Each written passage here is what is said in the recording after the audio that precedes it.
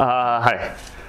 One feature that is common across all of our Transalp models and that has gotten very good reception is our adjustable forward lean. I will show you with the help of a Tox 20 tool how we can adjust from 13 to 16 degrees across the various models.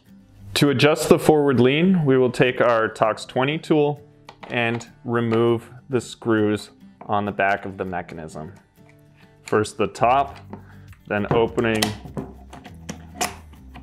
and to remove the bottom.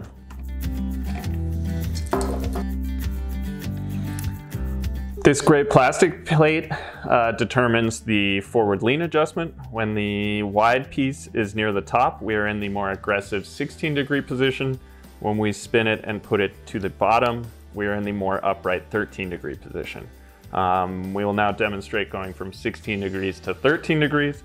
And in order to finish the process, we need to slide the claw nuts up to the top of the holes and then reattach the ski walk lever.